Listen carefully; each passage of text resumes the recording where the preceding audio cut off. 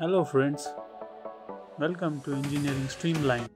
In one of my previous videos on solid angle, I had shown if radiation from a point P on surface dA is falling on a surface ds at a distance r, then the solid angle d omega indicates the direction from which radiation is coming to the surface ds.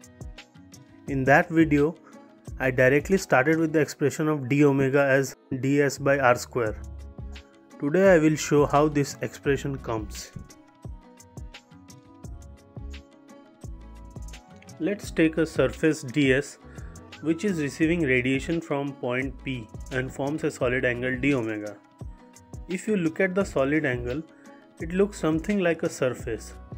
So let us consider the solid angle to be at the surface of a sphere of radius 1 unit and the surface ds to be at the surface of a sphere of radius r units.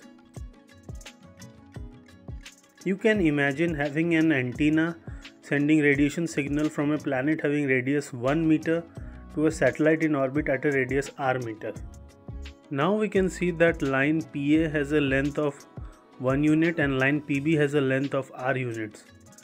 If we consider triangle PAD, which is similar to triangle PBC, then we can write AD by BC is equal to PA by PB. Substituting the value of PA and PB, we get AD by BC equal to 1 by R. Now squaring both sides and multiply pi with AD square and BC square, we get the following expression. We can write pi AD square as an area or solid angle d omega and pi BC square as area ds. Finally, on rearranging, we get d omega is equal to ds by r square. I hope you like this explanation.